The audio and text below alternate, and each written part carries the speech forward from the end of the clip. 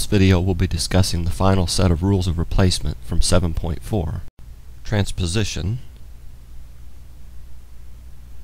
material implication, material equivalence, exportation, tautology. Let's take a look at a few examples. This first one presents an interesting challenge inasmuch as there's only one premise with the letter T, and we have to derive the conclusion S implies T. So we know we're going to have to add something. Again, like a previous example though, we better be careful and think about what we're going to have to add. We don't want to add the S because then there will be no way to get the conditional S implies T. To see how this works, let's add the negation of S. Once we add the negation of S, we can do commutativity to get the letters in the right order. Now of course we still have the problem of how to get rid of the negation and how to change the disjunction sign to a conditional. Fortunately we have the rule of implication which allows us to do both of these. And so we can derive the conclusion, thus proving the argument valid. Our next example presents some interesting difficulties. One of the problems we now have, since we have so many rules of inference, is there are so many things that are possible to do now. So we have to become a little bit adept at figuring out which things we don't want to do and focus on the things that we do want to do. One way to do this is by process of elimination. For example, in this proof, it would be possible to get the negation of T out of line 1. If we had the negation of R, we could do a modus tollens. We have no negation of R, so that possibility seems off limits. And with line 2, it's also possible to get the negation of T by modus tollens if we have R, which we also don't have. So clearly we're not going to be able to do either one of those. Another problem is there's quite a few rules of replacement that are now possible to do, some of which would be helpful, some of which wouldn't. We could turn line 1 into a disjunction by the rule of implication. We could turn line 2 into a disjunction.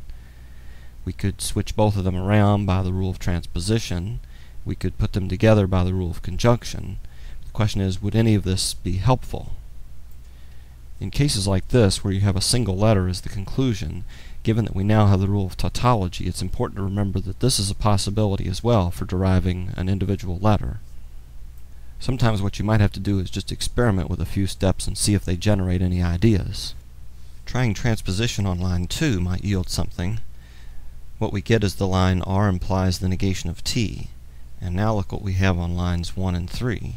We can use the rule of hypothetical syllogism to put these two together, since they now have a common term, the letter R. So now we get the very strange line T implies the negation of T. Keep in mind that we now have the ability to turn any conditional statement into a disjunction, and look at what happens if we turn the conditional statement in line 4 into the disjunction. Using the rule of implication, we get not T or not T. And of course, by tautology, this is simply equivalent to not T, thus proving the argument valid. There's only one rule in 7.4 that deals with equivalent statements, the rule of material equivalence, and so anytime you see a biconditional statement in a proof, you know you're going to have to use that rule. So this example, we know we're going to have to turn line 1 into something by the rule of material equivalence. Since there are two options though, the question is, which one do we use? Sometimes this is not immediately obvious. One clue, however, does exist in line 3. The expression G implies M only if T, remember, can be turned into something by exportation. As we'll see in a moment, it can be turned into the expression G and M implies T, and that gives us a clue as to which one of the two propositions we want to turn line 1 into. So by the rule of equivalence, we'll turn line 1 into either G and M or not G and not M. Notice the second half of this can be changed by De Morgan's rule. Remember, rules of replacement can be used on part of a line as well as the entire line. Having done this, now we can see what line 2 is for. We can use 2 and 5 to form a disjunctive syllogism to get the G and M by itself. At this point we can turn line 3 into G and M implies T using the rule of exportation. We could have performed this rule earlier, doesn't really matter.